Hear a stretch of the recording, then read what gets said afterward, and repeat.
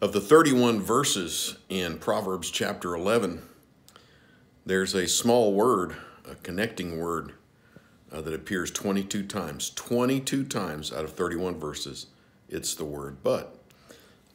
Again and again, the writer here is going to compare and contrast the upright with the wicked, the righteous with the unrighteous. And again, the writer extols the blessings of being upright and being righteous. It's a great chapter. So when you go back and read Proverbs chapter 11, look for that little word but. For example, even in verse 1, I'm reading, "The Lord abhors dishonest scales, but accurate weights are his delight." So you get an answer. There's something that's bad or wrong or improper, but the writer's going to give you the good thing. One little verse today is verse 25. The generous person will himself prosper, and he who refreshes others will himself be refreshed.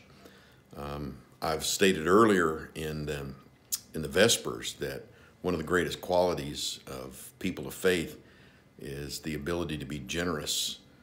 A generous person will prosper, and he who refreshes others will himself be refreshed. Put your faith to action and practice some generosity.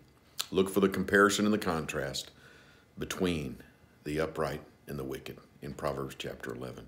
God bless you. Have a good evening.